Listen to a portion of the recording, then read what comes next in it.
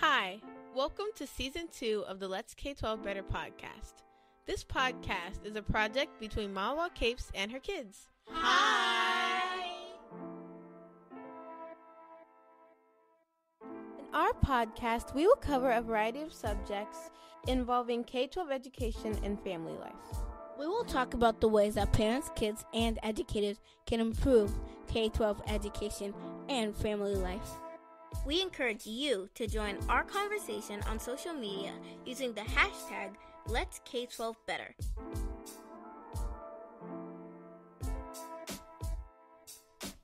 Let's jump into Season 2, Episode 3 of the Let's K12 Better podcast.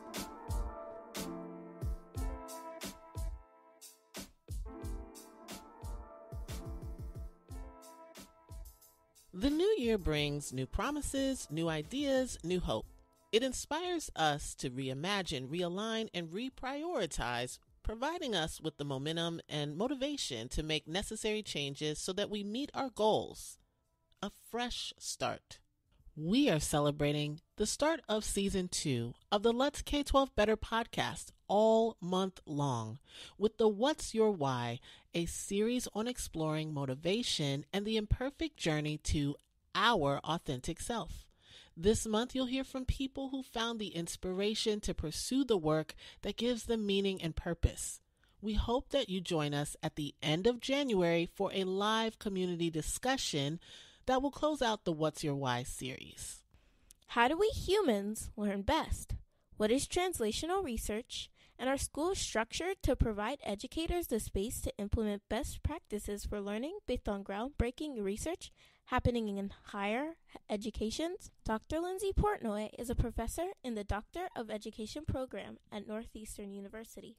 In this episode, she shows us that learning does not have to be siloed by content, area, or age, and that some of the best and proven practices for learning and content retention are not deployed by our current system of educating students. Her solution? Better design and more play.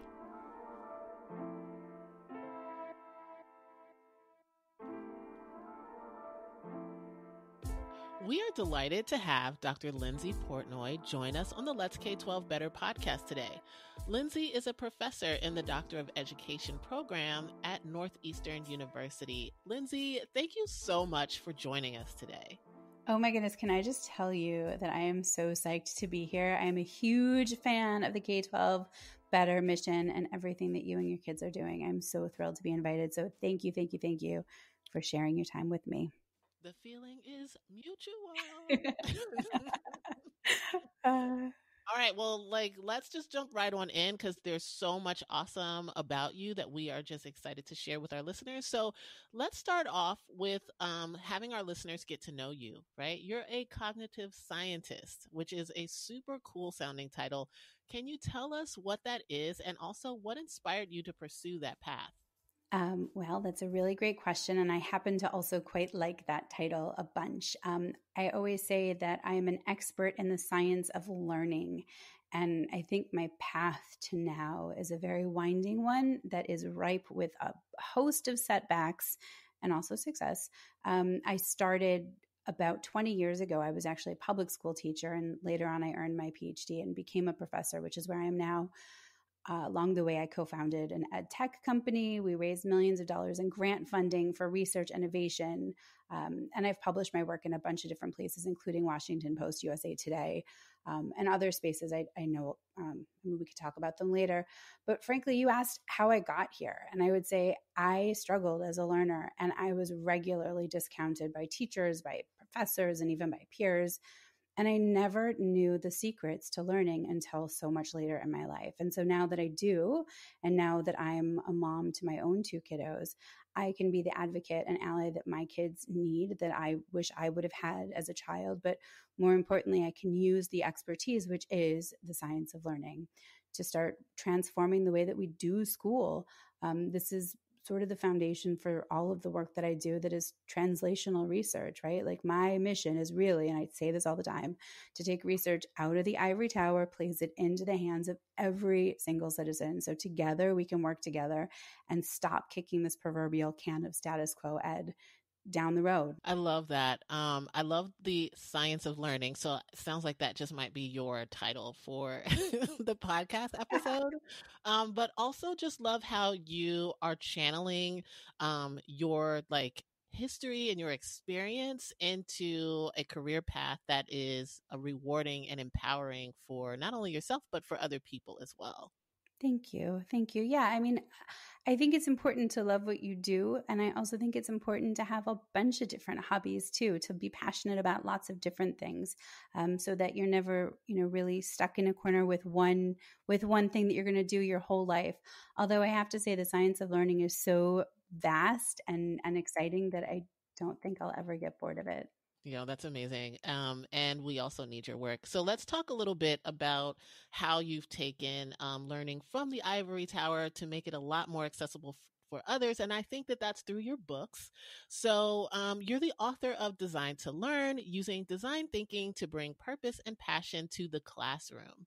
Can you share a few of the main themes in this book? And also, what you hope readers get out of it? Yes, thank you so much. This whole book is a book that I wish I had when I started teaching. It is all of that translational research from ivory tower to practical application. So the main things that I hope any reader will take away, well, I'd say first that learning doesn't have to be siloed by content area, by age, right? There are lots of different ways that we silo knowledge. And that the way that learning really starts, powerful learning, is by taking the perspective of an other, right? Some people would call that empathy. And that also, besides not siloing knowledge, whether by content or age, and by taking perspective and hopefully developing empathy, that the way that we measure learning through assessment can be so much more powerful, effective, and frankly, asset-based. And I can give you some examples if you want of each of those themes. So one of the ways that we silo knowledge is by content and age. And what we know is that kids in early childhood can create powerful things if they're really inspired. A vignette I share in the book is about these two teaching artists called Off the Page, and they launched a study with a group of 4th and 5th graders in New York City public schools. And the study was on industrial growth and immigration in the 1900s. And this study transformed into a campaign that raised awareness about exploitive practices, and it invited of labor, and it invited the entire community to learn more about the origin of the products that they purchased before taking out their wallets to make a purchase in stores. And here was a group of 4th and 5th grade kiddos who were learning history, right? But then they also were learning math, right? They also were communicating, they were organizing, they were writing because they had to create flyers. So it's every real content area that you think about in the classroom, but it was woven together in this beautiful interdisciplinary action-based campaign that really sparked imagination, creativity, and showed kids that they didn't need to wait for an invitation to be participants in learning and in changing the world. And that's just also the way that we hope that kids learn in general, right? Yeah. Like connecting all those dots, like, going across all those content areas. Unfortunately, there are many times in school where that's not, it's not allowed, but it just doesn't happen. So that's just super amazing. I mean, I would say it's not allowed. I think you're absolutely right. I think it's not allowed. And it's not allowed because educators don't want to do it. I do not believe that it's not allowed because teachers don't know that it's the right way to teach. I just think that the way that our system is currently set up is that if you are going to give a kid a test on a particular topic that lives in a particular domain, you have to teach to that test. And our teachers know. They know that the best way to get kids engaged and inspired is to do these interdisciplinary and thought-provoking and meaningful activities. And frankly, what research shows is that that's the best way to secure knowledge over time and prepare our kids for the future, right? Mm-hmm. How do you seek out information across disciplines and use information from math to help you in science and from science to help you in literacy and from literacy? Do you know what I mean? It's all connected. And we know this, but we're not doing it. Well, hopefully one day we can evolve into that process. I have a book for you to read. There's a book for that. Yes. What is it? There's a book. It's called Designed to Learn. No, I'm not pretending that it's this magical panacea for everyone, but it's a really solid tool to start. And I think hopefully by defining these terms and thinking about it in a little bit of a different way, it will inspire people to start taking the risks that are frankly not so risky, but might seem so on the surface. And teeny tiny changes over time are going to change the world. I love this. So since you're such a baddie, right? You have more than one book, Goodness, right? Yes, stop it. claim it, claim Stop. it, and own it. So you also are the author of Game On, Brain On: The Surprising Relationship Between Play and Gray Matter. Um, can you talk a little bit about like this book, right? And like how can readers use the concepts in this book in real life?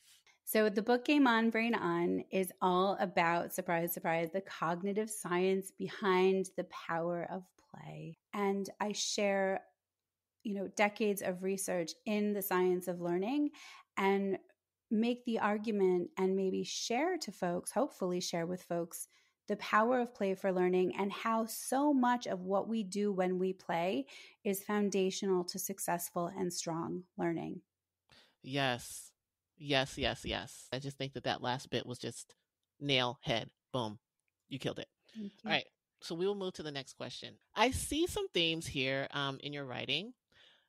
So let's talk about like how do these concepts in both of these books connect to create better teaching practices?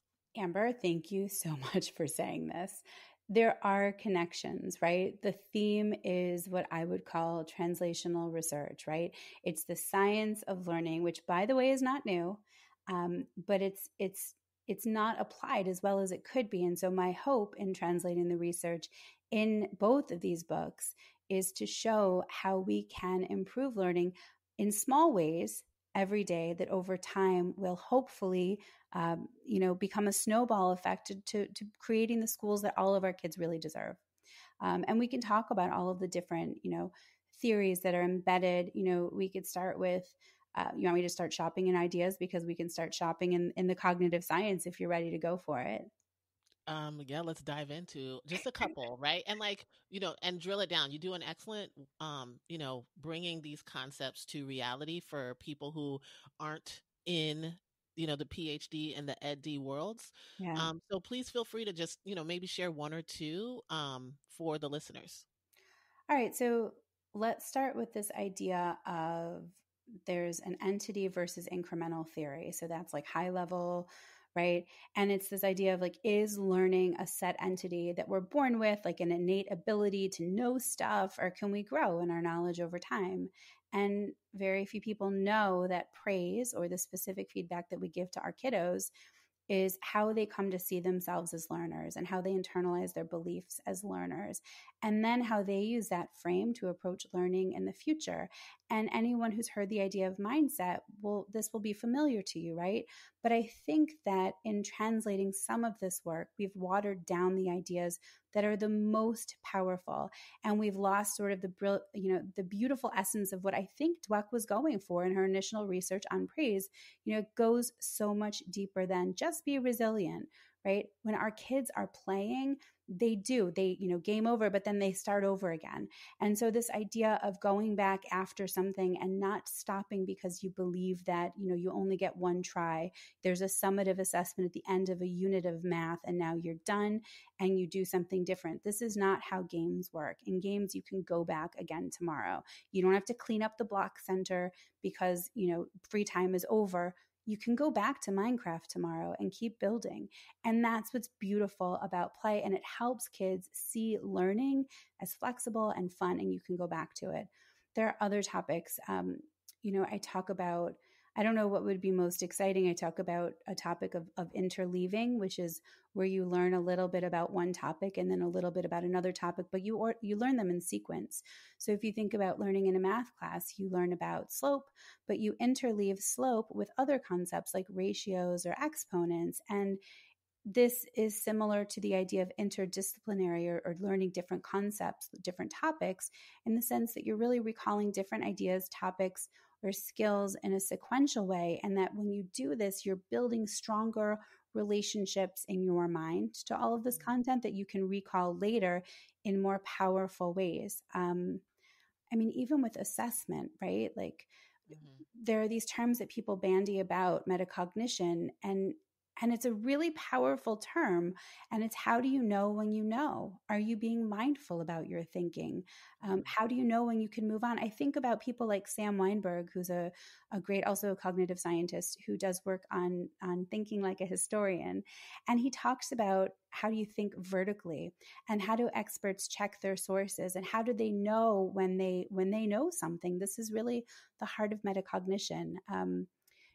Epistemological beliefs I talk about, and yes, that sounds like a PhD word. It very much is, but it's a fancy word for, what do you believe about knowledge? Like, what are your beliefs about knowledge and knowing, and how do those beliefs change over time? And frankly, this is such a powerful lens to use when we think about, how do we help kids take perspectives, not just for those who don't know exactly what they know, but then they see themselves as perpetual learners. They can grow, they can get better, they see how their beliefs and their understanding of content changes over time, and it becomes a tool for reflecting. Mm. All of these are amazing. And I think that there are probably parents or educators who are like, whoa, and so But they I'm just do really, it. They do right. these things. Like teachers do these things anyway. Parents do these things anyway. Like these are fine. Mhm. These fancy words are fancy words, but the nature of these words, the action of these words is baked into all of our experiences as teachers with our kiddos and as parents with our kiddos. Like this is baked into the way that we talk to our kids every day. I love that you made that point because it is so absolutely true. And it also leads into our next question, right? How do we leverage, or how can we leverage design thinking and games to invite kids and players of all ages to be co-creators in their learning journey? I love that you're asking how kids can be co-creators. I love saying, hey, come sit next to me and let's do something together. And guess where that often happens? At home At and at school. home. But and doing what? Like, think about when you're sitting next to your kid doing something together and there's a level playing field. Oh, I sort of gave it away. No, no, that was perfect. But so where does it happen? And it doesn't just have to happen at home, but it happens when you're playing. And it happens when your sort of defenses are down because it's low stakes and there's like this innate joy to play. Mhm. And you know that you can try over again. It doesn't happen when you stick a worksheet in front of a kid and set a timer and say you have 50 minutes to complete this, see how many of these questions you can do. So, if you really want to invite kids to be co creators in their learning and you want them to be inspired and passionate, you have to sit alongside them and demonstrate a legitimate and authentic interest in learning. I think that a lot of the ways we inspire our kids, especially as teachers, is by showing our passions. And one of the ways we can do this, I talk a lot about my sixth grade teacher. I had a really great sixth grade teacher, Mr. K, who was a huge fan of NASA and the space. You know, we were very busy launching, well, not real spaceships, but we created model rockets. And frankly, his passion launched my interest in science. And I was like, wow, you know what? I like science and I could do science and I could be in science, and then I had, hills and valleys with that all the way through life. But the reality is, every time you show your passion, you're sharing it with someone else who then might pick it up and say, oh, I might be interested in that too. I love that. I absolutely love that. I will say that the ability to show your vulnerability Yeah. with the young people in your life is also a key component of that. In games, we can be silly and Yeah. make mistakes, and there is no, oh, I'm the adult and you're the child, right? It's like we're all goofing around. I won this time, you won that time, or vice versa. And it's just allows the child to really, or teen, to really get to know you, right? And so, I am all about that. I just love it. I just love it. I mean, I love that you play games with your kids. I think that it's such a beautiful way to connect. And it also, you think about play therapy. I don't know if you're familiar with play therapy, but essentially through play, you have conversations about things that are really important and mean Mhm. something, right? And so I try to play games with my kids all the time, whether they're card games. We do lots of card games and tabletop games. And in the process of playing, yes, I certainly lose a bunch, and not because I'm trying to, but because my kids are better than I am. And that's cool. And I'm like, look, you're better than me at this. And that's amazing. And like, teach me your secrets. Like, what is this Jedi magic you have? And they love it. And it shows that, it's empowering to them, but it's also a great way to have a conversation about, hey, what's going on in school? What are you working on? Like, what do you want to, who are you playing with? Like, I heard you were earlier playing on, on the screen. Who was that you were hanging out with? What was going on? And you really get to know, obviously, who your children are. Hopefully, you know who they are. But as teachers, it's a great way to just have your kids share with you what they care about and where they are when they're not in your classroom, both, physically, but also psychologically, emotionally, what they care about. Yeah, it's all about opening those doors to each other's lives, to each other's thoughts and dreams. Relationships. It's Yes. all about the relationships, my friend. So we've talked about all of these super awesome, amazing ways that design thinking and, games really are tools for us to connect learning more deeply, right? So let's talk about a few of the misconceptions that people have about design thinking or game-based learning. And I'm thinking like, what misinformation is floating out there that people are kind of gobbling up that are attached with design thinking and game-based learning? This is such a great question. So I think that there are a bunch of misconceptions about both of them. One of the first things that I want to dispel is this idea of gamification and this idea of game-based learning, because those are two qualitatively distinct things. Mm-hmm. In my opinion, gamification is very much perpetuating the behaviorist view. If you think about, stimulus reward, remember Pavlov and the dog and the salivating dog. That is the gamification of classrooms where you have the yellow and red and green stickers at the front of the room, or the popsicle sticks that you move as kids move throughout their day, and you're trying to level up the classroom. And I know I say that in the book a bunch, but it's by giving kids or people, anyone, a reward to do a behavior. And that's behaviorism, and that's gamification. And I'm not at all suggesting that we use gamification. In fact, the difference between gamification and game-based learning is that game-based learning is you're learning through the play. It's meaningful. It's a meaningful experience that is helping you understand something in the world or something important to you. It's playful, it's fun, it's joyful, it's low stakes, but there's no sanction connected. Gamification is very sanction-based. So it sounds like a snack versus having a nourishing meal. Am I correct? It's sort of like a snack that you have before dinner when your caregiver said, don't have a snack, and then they find out later that you did, and then you get punished, and then you don't get any cookies ever again. Or at least for a week. So it's like, I mean, sort of like, and I think that's part of the misconception, right? Like, gamification is not a mini version of game-based learning. It is it is wholly a different thing. Gamification is, there are sanctions, there are rewards. Game-based learning, the play is the reward.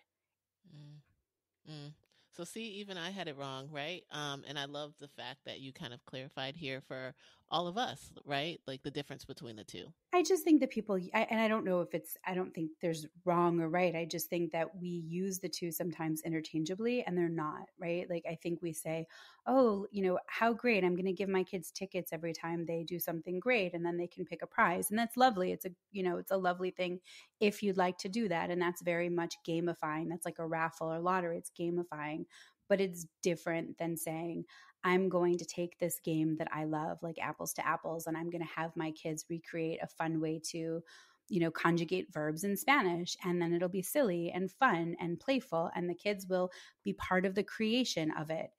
There's no punishment, there's no reward, which is gamification. It's actually learning because of the game. That's beautiful. Does that make sense? Yeah, that makes sense. That was perfect. Yeah, I totally wasn't meaning it to be like everybody does it wrong, but most people they think about it. I think they think about it wrong, or they don't understand it. And it makes me so mad when people are like, oh, game on, brain on, learn how to gamify your classroom. And I'm like, no, No. Please don't do that. Like, please don't use this book to gamify your classroom. If that's what you're getting out of this book, then you're not reading it, or I didn't write it well. Both things are possibilities. Um, but like, please don't gamify your classroom ever.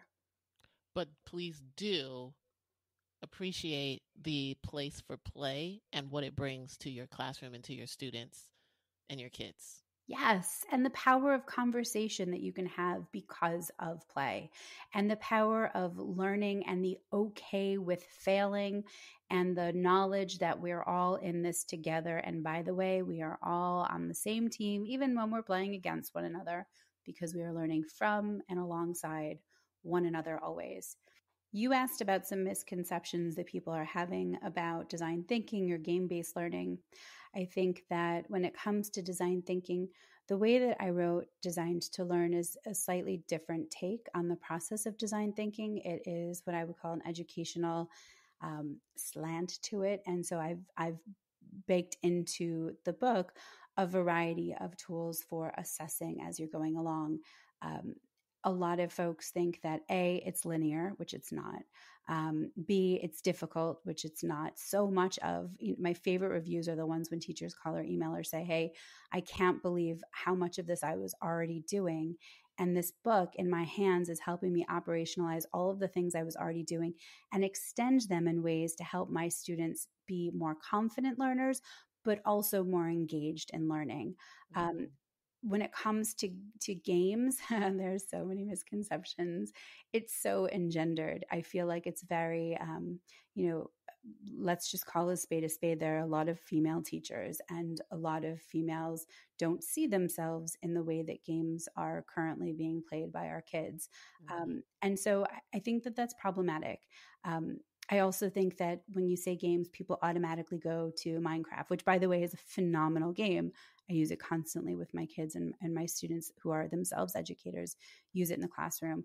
And it's a great tool, but there are lots of different types of play. So misconceptions that it's hard, it's engendered, that it takes a long time to do, it really doesn't. Frankly, my biggest suggestion is just ask your kids, ask your students, put it in their hands and let them lead. And I promise you, every single time they will surprise you. One of the more famous learning scientists is a scientist named Lev Vygotsky, who lived many years ago. And his work talked a lot about a guide on the side. And a lot of folks in education talk about teaching as either a guide on the side instead of being a sage on the stage. And the beauty of games is that the teacher, yes, is a guide on the side, but so too is another student or a caregiver or a cousin or a neighbor or a friend. We can all be guides on the side. And that is what empowers kids to learn through play, is because they see the possibility of themselves as experts in play. Centering students. Yes. Yeah. Okay. Student Yes. center. Sorry. Thank you. Sorry. I know that was like 5 minutes more than we thought. I just wanted to make sure we didn't say gamification and game-based learning were the same, because they're not. And so please tell people not to do it. I will Please, totally Amber, tell all the people not to do it. In fact, like that clip right there is probably going to be the promo clip. No, don't do it. Okay, like you have a ton of knowledge that you've accumulated. So where can people find your work and your research and your book, and just tell people where they can find you? Well, thanks, Amber. So my website is just my name, lindsayportnoy.com, and you can find all of the links to the writing that I've done, the books that I've written. My books are all available on Amazon and Barnes & Noble and bookshop.org. Shop local, support your local bookstore. You can find me on Twitter at lportnoy, Portnoy. And for the Philip Roth readers among us, I have no complaints. Okay, so this is totally amazing. We are down here toward the end, which is super bittersweet because I feel like I could talk to you for hours and hours upon end. Same. Thank you. So this interview is part of our What's Your Why, a series on exploring motivation and the imperfect journey to our authentic self. So we have to ask, what is your why? This is such a hard question, Amber. And I would say, you're laughing because you know me. I don't think anyone has a single why. I think our why changes every single day. And my why today is going to be a different why tomorrow. And frankly, the way that I move through life is more, why not? Like, why not? Why not take that? Why not try that? Why not take that risk? Why not write that article? Why not put that idea out there and see what happens? Because it might flop or it might fly. It might help someone else. It hopefully doesn't hurt anyone. But no matter what, it helps all of us learn. It definitely helps me learn. So I don't know. I don't know what my why is. My why is why not? And my why changes depending on where I am and who I'm with and what needs to be done. I think of that book. I think I've talked to you about this before, the 3 Questions book. Mm-hmm. And it's completely subjective. Like who's around me, what needs to be done, and how can I best serve those that I can support and be in service of.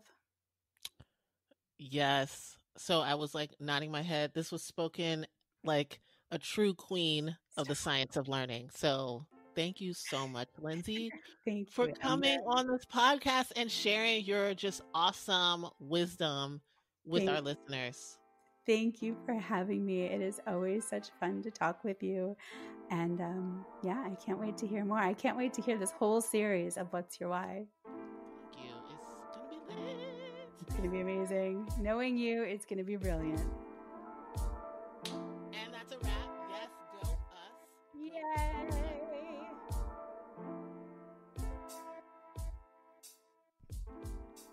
Lindsay's why is rooted in understanding how we learn best. As she said in her interview, so much of what we do when we play is foundational to success and strong learning. Hopefully, by making the terms and larger ideas passed around in higher education more accessible, we will inspire people to start taking the necessary risks that push human learning and innovation. How do we infuse more meaningful play, game-based learning, not gamification, into our education system and our homes? How can we better connect content and information across disciplines for our young learners? What's our responsibility to ensure that proven and researched best practices are implemented and updated throughout the K12 education system? We encourage you to discuss these questions as a family, with staff members, or online with your friends. If you have any cool epiphanies that you'd like to share, please leave them in the comments or connect with us on social media. Each episode, we will share quotes that we find inspirational. Kamala Harris is an American politician and attorney, serving as the 49th and current Vice President of the United States. Her quote, "We all have so much more in common than what separates us." Malala Yousafzai is a Pakistani activist for female education and the youngest winner of the Nobel Prize.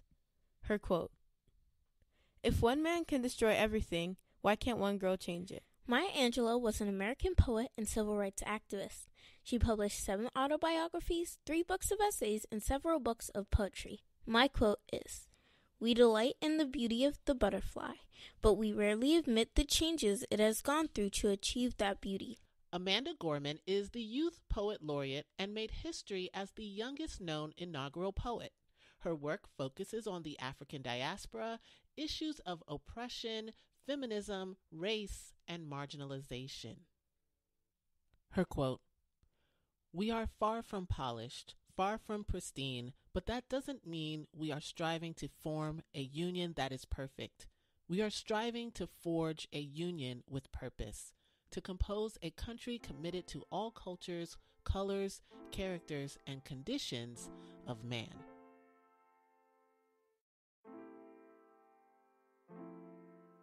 Thank you for listening to the Let's K12 Better podcast. If you enjoyed this episode, please rate, review, and subscribe. We want to hear from you. Connect with us on social media at Let's K12 Better on all social media platforms, or connect with me on Twitter and Instagram at Mom of All Capes.